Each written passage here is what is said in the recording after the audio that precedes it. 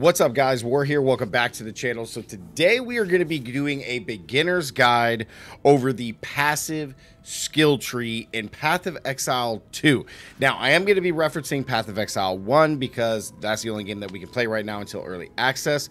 But I wanted to do a passive skill tree introduction for beginner players because there's a lot of new players that are attracted to this game. And unlike myself, when I first learned about the passive skill tree, it can be completely overwhelming. So let's go into Path of Exile really quickly.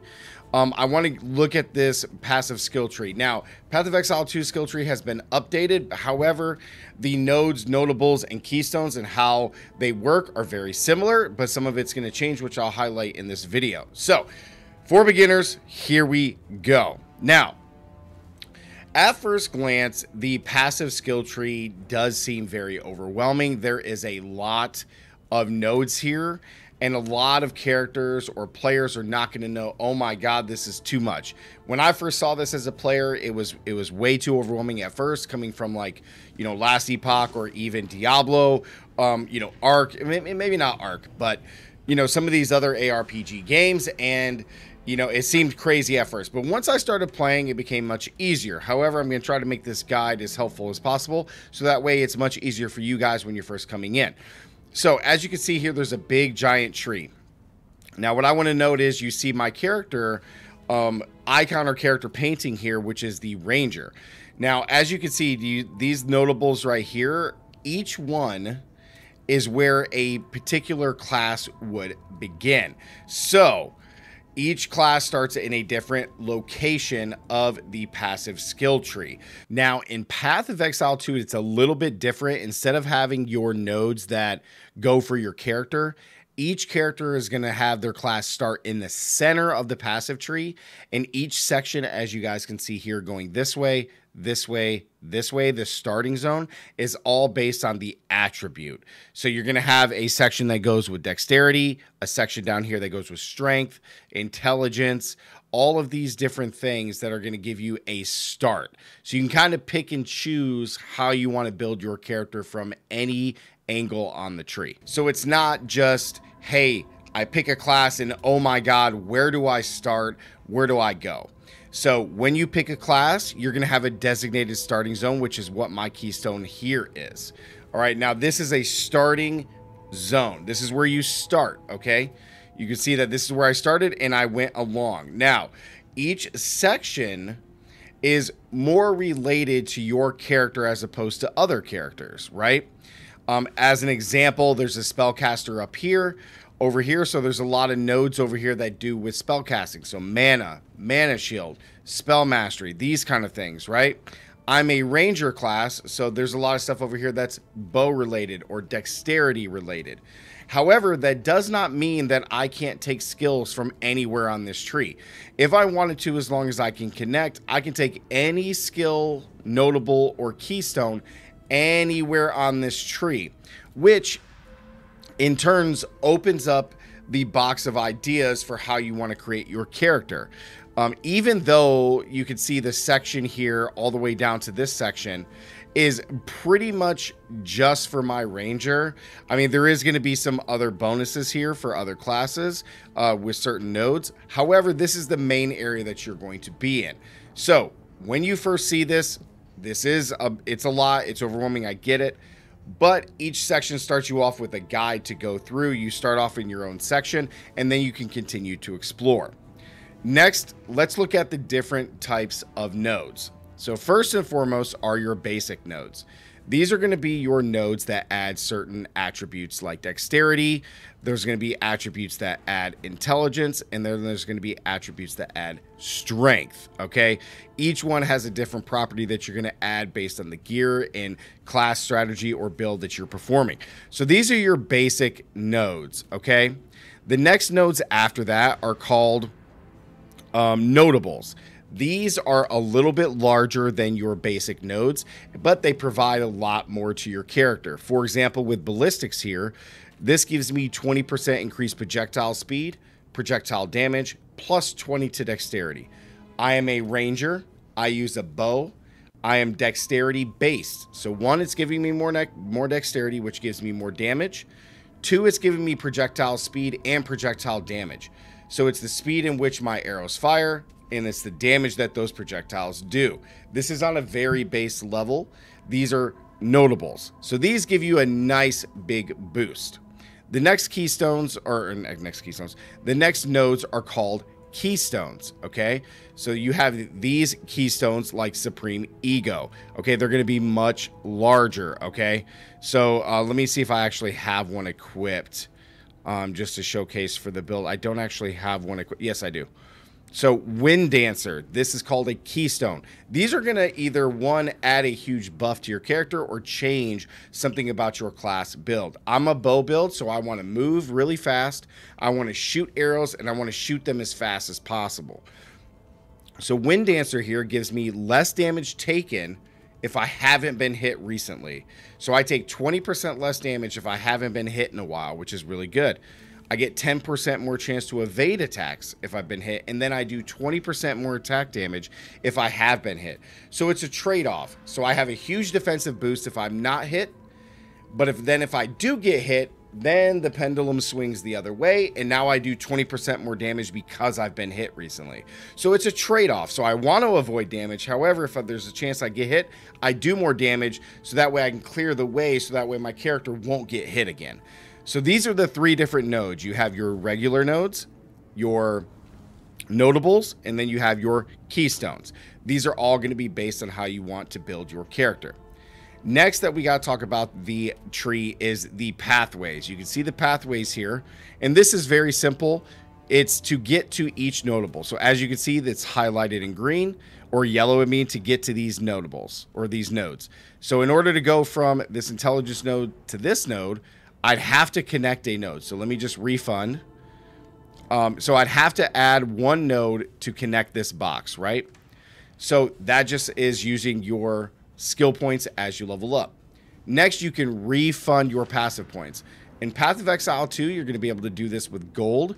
So what you would do is you would spend gold. I would remove this node here, or this node, right? And then I can connect this node, and now this one is connected. Boom. Now I have this dexterity node, and now I can connect to here. I can connect to here.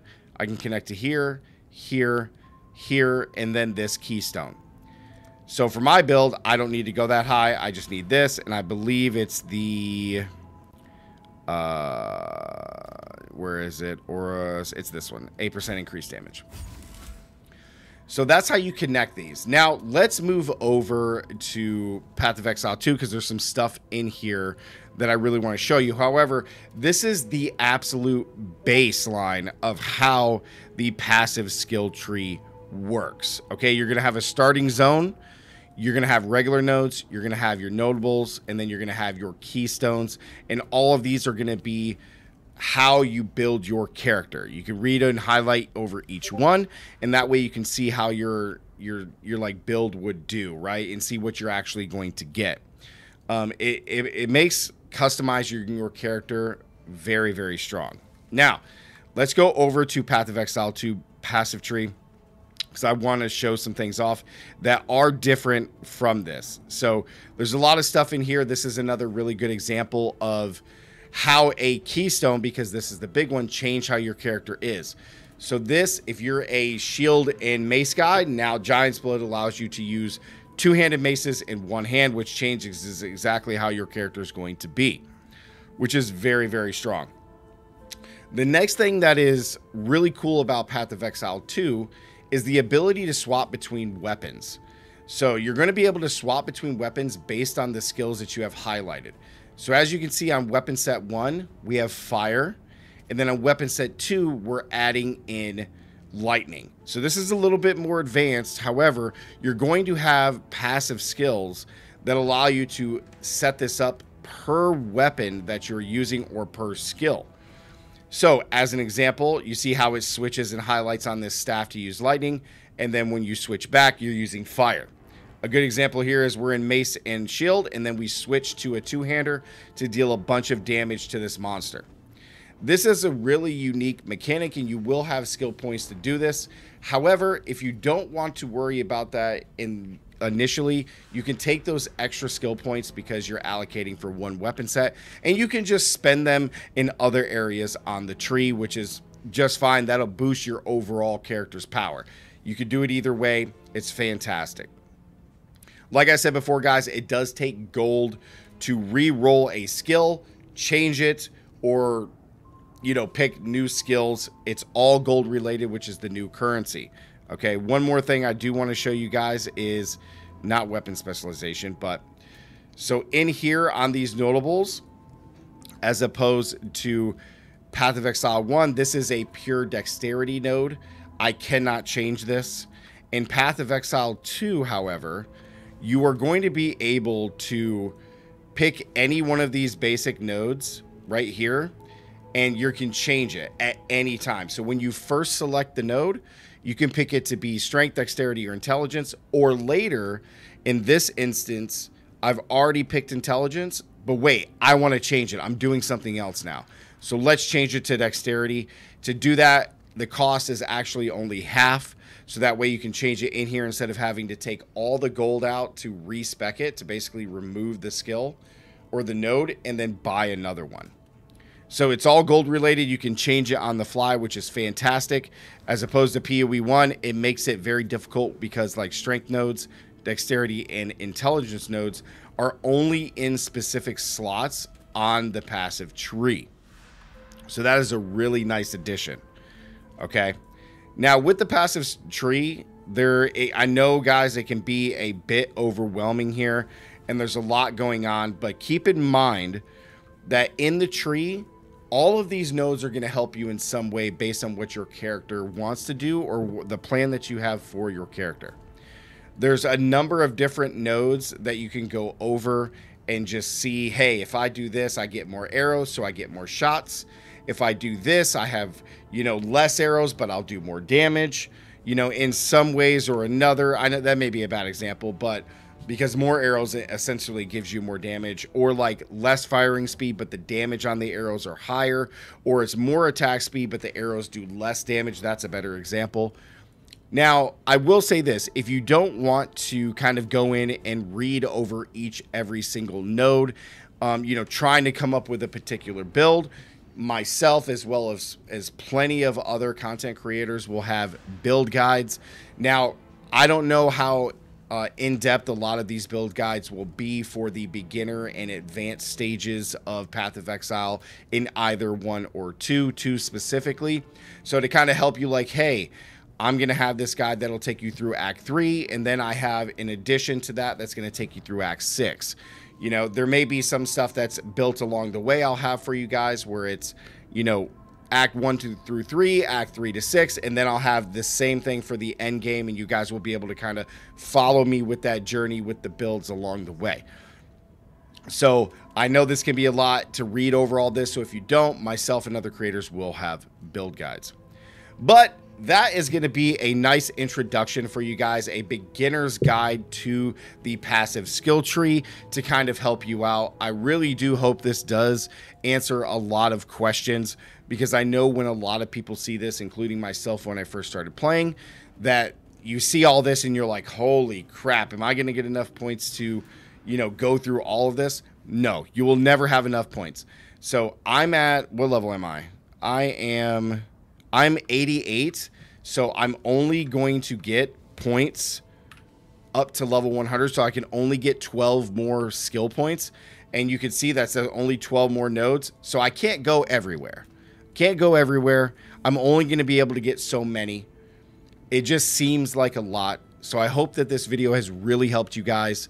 Like the video, help me out with the algorithm, guys. Comment down below if you guys have any other questions about the passive tree in particular for Path of Exile 1 and or 2.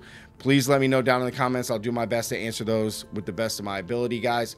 Thank you so much for watching. Don't forget to subscribe, and as always, stay gaming, and I'll see you guys in the next one. Peace.